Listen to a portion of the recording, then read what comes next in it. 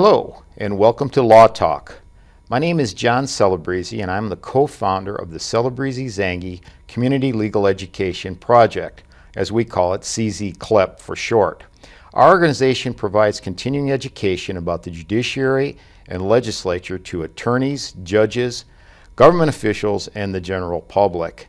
As a career educator, I recognize early on how important legal matters are and how they impact our lives. I am the nephew of the late Anthony J. Celebrezze, who was the popular 5-term mayor of Cleveland and a member of President Kennedy's cabinets. As a tribute to his lifetime commitment to the legal process, we dedicate this show.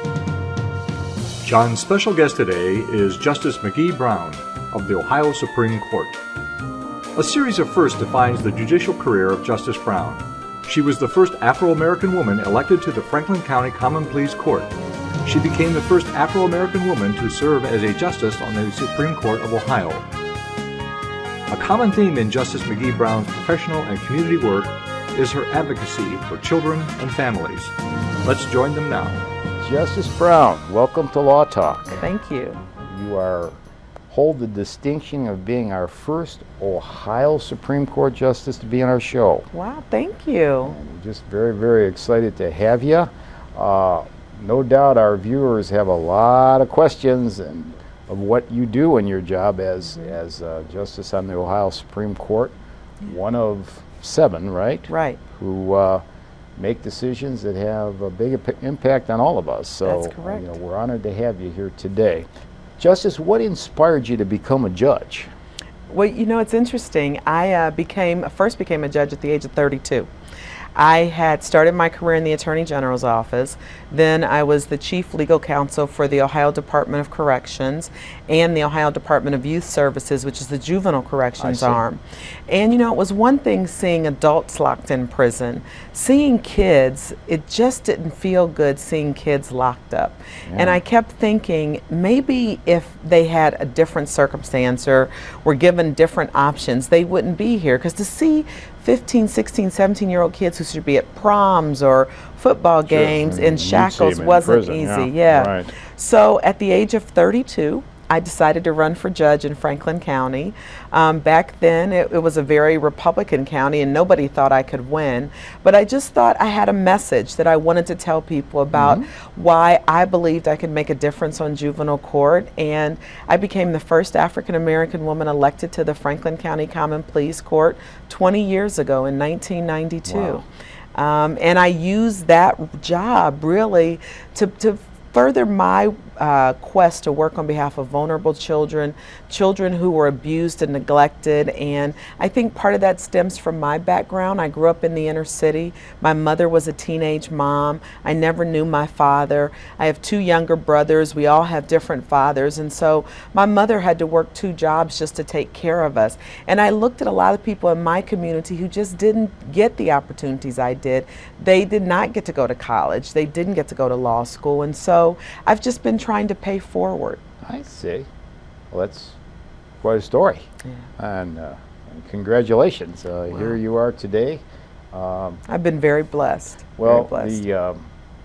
The person that our organization, CZ, Celebrezze, honors with this entire nonprofit is my uncle, Anthony J. Celebrezze. And he had a saying, which I think he was a son of an Italian immigrant that went all the way to the president's cabinet, and I think you would apply to this, Justice, is only in America. Only in America, that's right. That's what people need to remember. You could do whatever you want in this country if you work hard at it. Well, okay, let's get down to brass tacks. The Supreme Court, in that chair, we've had municipal court judges, juvenile court judges, domestic relations judges, a couple of appellant judges, but you're our first Supreme. So a state Supreme Court justice, and you've had other judge positions. How's it differ, Justice, than, let's say, an appellant judge? Well, as the Supreme Court, we're different from the appellate court because we're not an error correction court. So by that I mean for 96% of people in this state, the appeals court is as far as they go.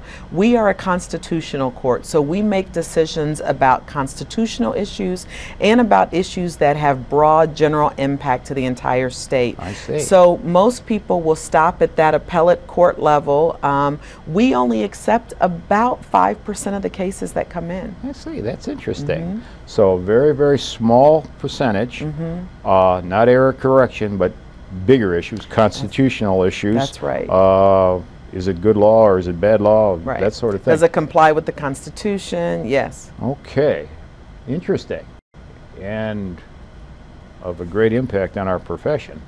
Qualifications, Justice, to hold a position as you're holding today, anything different than maybe when you ran for? Same qualifications. If you can run for judge, you can run for the Supreme Court. You have to have practiced a minimum of 6 years in Ohio.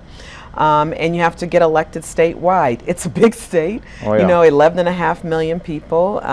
You just have to be willing to work hard, and it's a lot of work. We go through about 150 cases every 2 weeks. We work on a 2-week cycle, so we hear 10 to 12 merit cases every 2 weeks. Then we go through about another 100 to 125 memorandums for jurisdiction. Those are people asking to come to the Supreme Court. I see. We have to rule on those. We get certified questions from the federal court, cases from the Public Utilities Commission, workers' comp, discipline cases. We do about 10 to 12 discipline cases every 2 weeks. And then, of course, we get requests to be admitted without examination. Those range anywhere from about 5 to 10 requests every 2 weeks. So it's busy. We're always reading. Busy places, Whenever right. I'm traveling, I'm reading. You'll see me, I've got a file, because it's the only way to keep up on the work. Sure, sure. Just answer this question and we can go from there. Why must all Ohio attorneys register with the state Supreme Court? Well, one, because once you're licensed, we want to know where you are. So we have that biannual registration. 2, attorney registration fees help support the discipline system of our state. They help support the administration of lawyer services. You know, we have a judicial college, we have our Judicial E-Academy, and so that registration fee helps make sure that we're meeting the needs of lawyers in the state, and it funds the state's lawyer discipline system. I see. So I think our viewers would be very interested in knowing this, Justice, that all of us in the local bar, we can't practice law unless we're registered with the Supreme Court. That's right. It was actually, next month there'll be a bar exam given to all prospective attorneys. Always a fun experience to go through. We've all done it. Yeah. And probably 3 days of torture. As I mentioned to you earlier, it was when I took the bar exam. It was very heartwarming actually to see our former Chief Justice Moyer come and addressed us as we were in the midst of doing this and giving us a little bit of a boost here. Okay, you're almost there, you know, and of course, once you take that exam, you have to wait a while to see if you actually pass. Right. But at any rate, it's the Supreme Court that creates and administers the bar exam. That's right. Okay, so and it's the Supreme Court, as you and your colleagues will actually swear in these new lawyers. Yes. Which is a very happy day if you're fortunate enough to get there. So we are all basically connected right to where you work as whatever. Okay, now it's not a pleasant topic, but there are some things in law that aren't pleasant. Lawyers are just like anybody else. Every now and then they screw up. You mentioned attorney discipline. Yes. Maybe some of our viewers don't know that we are really actually controlled significantly by the rules of the Supreme Court. Well, you know what, to me, and I've felt this way ever since the day I took the oath. I've been a lawyer 27 years.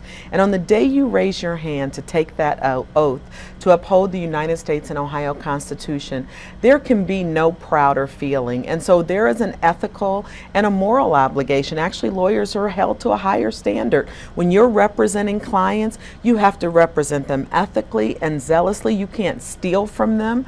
You can't can't just put their case aside. And so the lawyer discipline that we all most often deal with, lawyers who have their own substance abuse or mental health issues, neglect of a client matter, stealing money from a client, or taking on a matter that you're not competent to perform. And so our interest is not in being harsh with lawyers.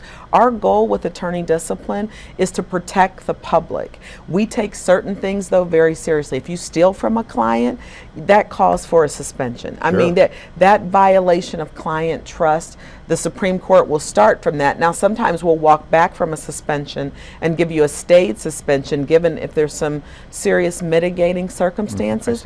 But we see our role to make sure that that small percentage, and it's a very small percentage, we've got almost 30,000 lawyers in this state, and it's a very small percentage that violate their license.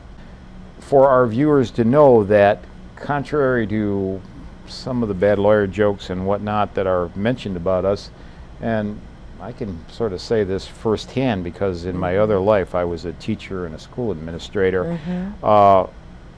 Lawyers are regulated and disciplined, I think, more so than people would think. And it is the Supreme Court that does that to keep us all on the straight and narrow. And so many lawyers do such good work that never gets recognized. The number of lawyers in the state that do pro bono work, which means provides legal services for free to people who can't afford it and would not otherwise have access to the court system. We have lawyers who volunteer, who raise money, who do free legal service, and those people don't get the acknowledgement that they deserve because, of course, everybody focuses on the salacious story. But it always seems to happen that way. They say safe landings of airplanes don't sell newspapers.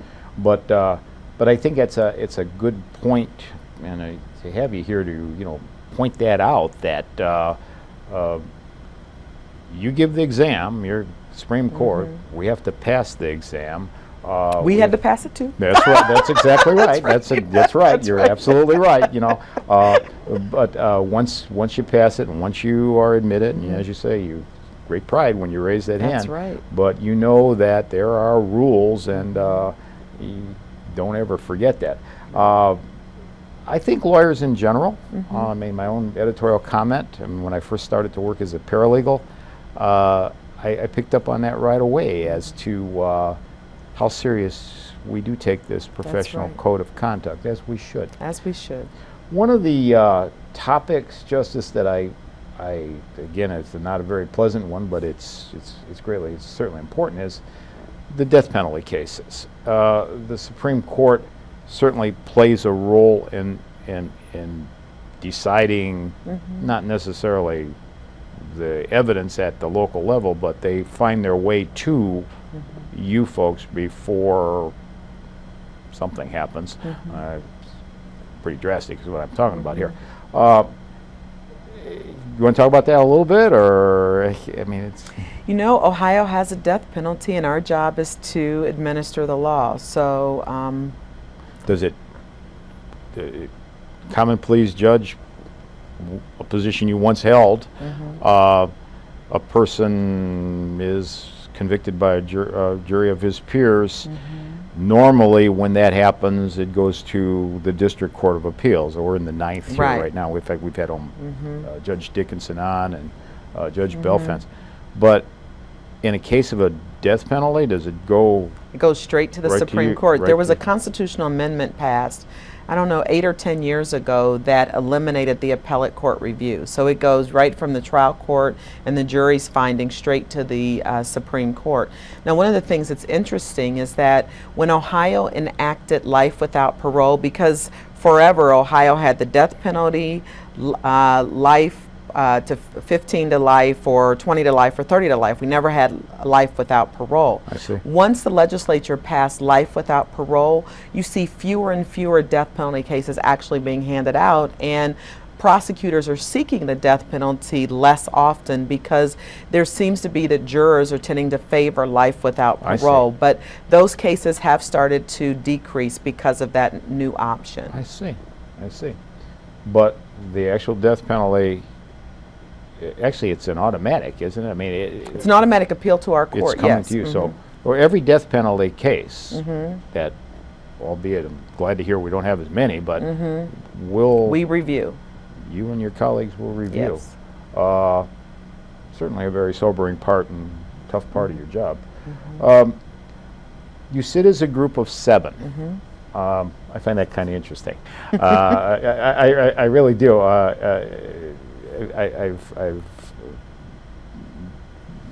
worked in the appellant courts where you know, you've got to convince 2 of 3 of a panel, but there you are as 7. Yes. And I know enough about you just by reading the papers and having followed the court for a number of years. A pretty diverse group of people. We are. That's probably the understatement of the year right Yes. there. Okay, but with 7 sitting on the court, here's your question: Are there cases where a majority of 4 are required? In other words, I guess what I'm trying to ask you, is it always 4 that will decide it? It's always 4. So that's big. It is. Because on a 4-3 vote, Yeah. that swing person has... But you know, we're not like the U.S. Supreme Court, so there's no Kennedy on our court. You know, we had Anthony Kennedy on the U.S. Supreme Court. They talk a lot about him being the swing vote between, you know, the 4. They have 9, so there's 4 on one side, 4 on the other. I can honestly say we don't have that person. There's no one vote that's always the swing vote. When you look at our decisions, many of our decisions are 7-0 or they're 5-2. We try to avoid 4-3 decisions when we can. I see. Those are the ones, you know, when cases get to us, they aren't black and white, you know, so we really work hard to get as big a majority as we can. But when there is a 4-3 decision, if you look at it, it's never the same 4-3. That majority changes depending on what the issue is and how people are looking at the case. You mentioned Chief Justice Tom Moyer when he was alive. One of the last interviews he gave is he talked about the importance of having diversity on the Supreme Court. You have 7 members, he said, because people believe you get 7 different philosophies, gender, race, geography. That's what you want on a Supreme Court, or 7 people who are different, and we all are. But I can say this to you, there is a collegial spirit on our court, so that even when we have disagreements about the law, it's never disagreements that are personal. We don't disagree and say, oh, you're a bad person because you think this way. We debate the law, we make a decision, and when we walk out of the room, we'll go have dinner together. So it's a great environment to work in, but there is a lot of push and pull as we strive to get the best decision to lawyers that we can.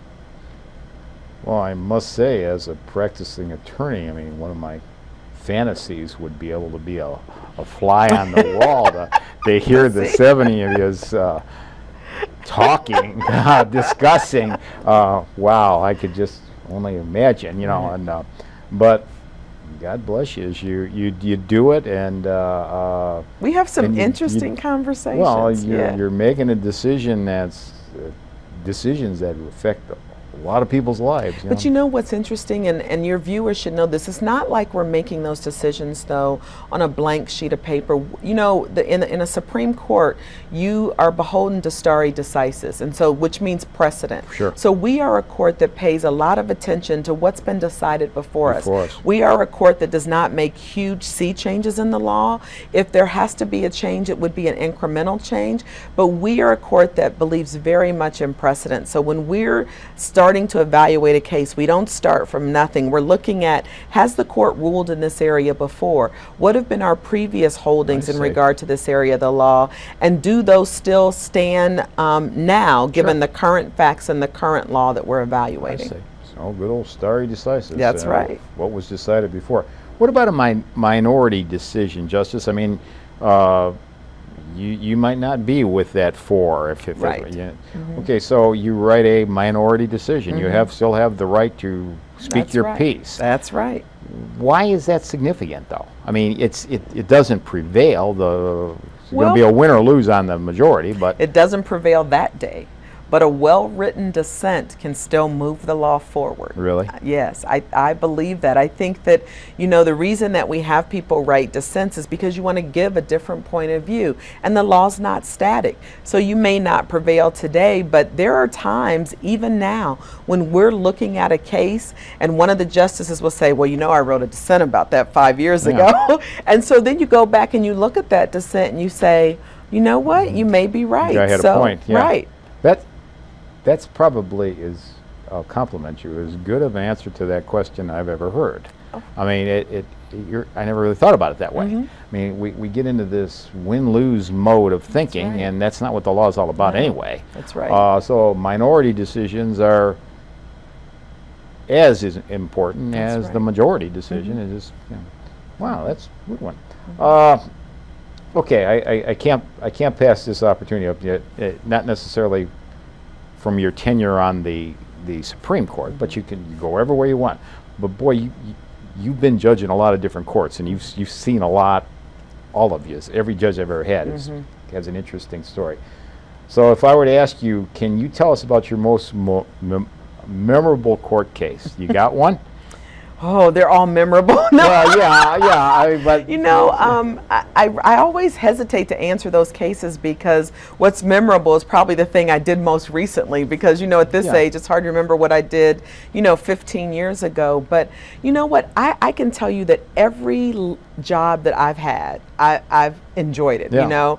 And so there were juvenile cases that some tore my heart out.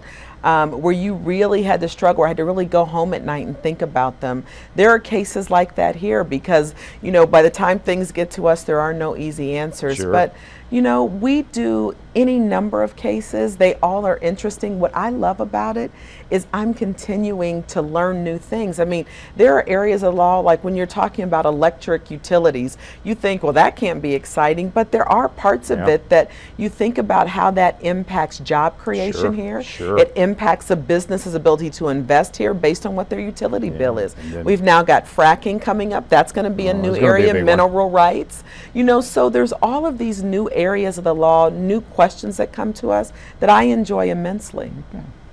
Well, it's certainly, we're all product of our previous experiences, and you certainly have a wonderful harvest to pick from there, from all the justices have. Well, okay, let's talk about, you know, we don't have to pin it down real specifically, but the DeRolf decision is always something that any school administrator, person like me, will discuss. It has to do with taxation, and was decided. Can you explain the current status of it? I mean, where we're at? The very court that you sit on, but it's been 15 years ago now, maybe 1996. We're getting pretty close. Decided that our form of taxation for schools is really unconstitutional. Where are we now? Well, right now there's no case pending before the Supreme Court. So the Supreme Court doesn't have anything going on. The legislature has received our order. The public is aware of what the court ordered, and if there's to be any change, it would be through the legislature. I say, well, separation of powers. That's exactly right. You ruled, throw it back to them, and lest they heard, they're still working on it. And when I hang around my school administrator buddies, now they're still working on it. But in all fairness, there has been progress made in the building aspect of schools and whatnot. There have been some beautiful new schools built, yes. And I think that was, there's no doubt about it, that was a result of the Supreme Court decision. We haven't got to the perfect way of funding schools yet, but we're working on it. Okay, next month, June. As my memory serves, July. There'll be those about 1,400 young men and women who are law school graduates that will enjoy the experience of taking the Ohio bar exam. You have now, I know you're modest, but credit where credit's due, you've reached the top rung. You really have. Okay. I would like for you, if you would, to be so kind, what advice would you give, Justice, to the new class of bar examinees? Well, I mean, you've pretty much done it all. Well, first I'd say in preparation for the bar exam, I treated it like a job. I was determined I was taking the exam one time. So I spent all of June and up to the exam in July. That was my job. I just studied. I studied. So I think you've got to make sure that you're well prepared, that you've gone through your materials, you've invested the time, and that you're prepared. And when that 3-day exam comes, you got to just relax and just go. Trust that you've got it in your head and you're going to be able to get it out. Okay. The second thing I would say is this. Enjoy your career. I know the economy feels uncertain to people right now, and not every person taking the exam is going to have a job, but always know this: even if you can't get the job of your dreams, start down the path. So that means if you can't find a legal job right now, maybe you volunteer to write some briefs for a person who's a sole practitioner and they need some appellate work done. Offer to be a runner, to go down to the court and file things so that you can observe what's going on. Do something to keep yourself active until you can get that job. And you're meeting lawyers, but don't just sit on the sidelines and say, woe is me, I don't have a job. You've got to be the captain of your fate. And so there's a lot of things you can do. It may not pay a lot. You may have to work at night doing something different, but do that. And always, and this is the advice I give to graduates. I gave 2 law school commencements this season. And I say to law school graduates, never accept a job based on money. Do what makes your heart sing. Do what makes you jump out of bed, ready to go to work the next day, because if you do that, you're going to have a really satisfying legal career. You've got to do something that you have passion about, not just something that gives you a paycheck. Okay. Very well done. On the subject of law school commencements and whatnot, I think I'm correct. You recently gave the commencement address at Ohio Northern, correct? I did, Which yes. is where Anthony J. Celebrezze, my uncle, graduated from 1938. Yes.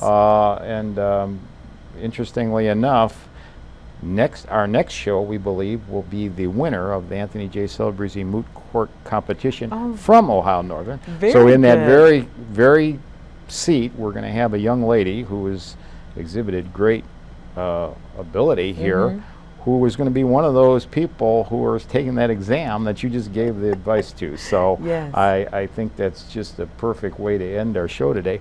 I can't thank you enough for being here. You've been a great guest. I want you to know the invitation is open. You can come back anytime you want. Thank you. I know you have lots of extracurriculars, as maybe would be one say, other than being a Supreme Justice. You're very involved in the community, particularly with young people. Kids are your favorite.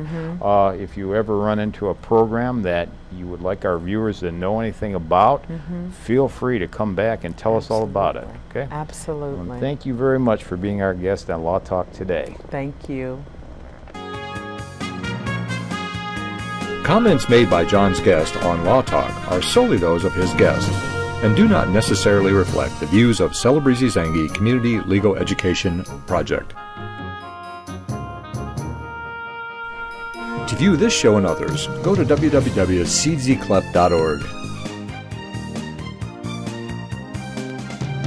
In the Wadsworth area, a complete listing of dates and times of this broadcast, tune in to WCTV Channel 15 or log on to wadsworthcity.com and follow the links to WCTV. At CZClep, we're devoted to the education of today's legal issues. Fueled by the public's keen interest in our legal system and current events, CZClep is dedicated to the educational venues aimed at enhancing the understanding by all citizens, regardless of age, education, occupation, or wealth. A function of the Celebrezze Zangi Community Legal Education Project.